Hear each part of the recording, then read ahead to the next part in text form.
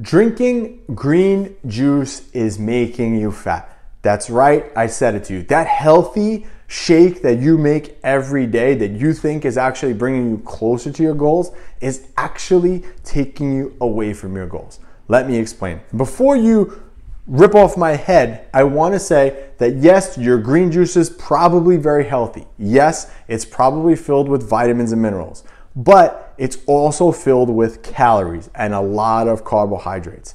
Let me explain. So on average, a typical 16-ounce green juice made with greens and some fruit is going to be anywhere between 300 to 500 calories per drink. That's right, that's almost an entire meal in a liquid form.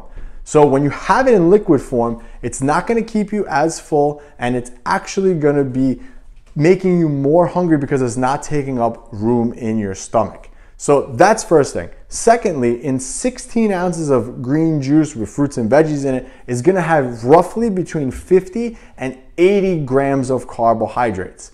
That's a lot of carbohydrates for someone who's trying to lose body fat. Now, let's say you're like, well, I need carbs in my diet, I need some calories, and I like having my green juice because it's, whatever, it makes me healthy. The issue is that when you have that green juice 5 days, we'll just say that you're good and you have it 5 days, Monday through Friday. That equals 2,000 calories a week. In 1 pound of body fat contains 3,500 calories. So instead of being in a 3,500 calorie deficit at the end of the week, you're in a 2,000 calorie surplus because you overate in liquid. Doesn't make sense. And the same thing, if we go back to those carbohydrates and we take the average, you're looking at about 400 grams of carbs extra in your diet per week just from green juice. Remember, your body does not discriminate against foods. It just sees calories, protein, carbs, fats, vitamins, minerals, etc. It doesn't see food type. It just sees those amounts. So whether you're having 400 calories in green juice or you're having 400 calories in pizza, it's still 400 calories to your body. So it doesn't discriminate. Calories equal calories. It doesn't matter. And remember, if you're gonna fight me on this and say, well, I'm eating healthy, I do it for my health. Eating healthy is very different than eating for body composition changes. But you can overeat healthy foods and you won't be healthier because you're gonna gain weight over time.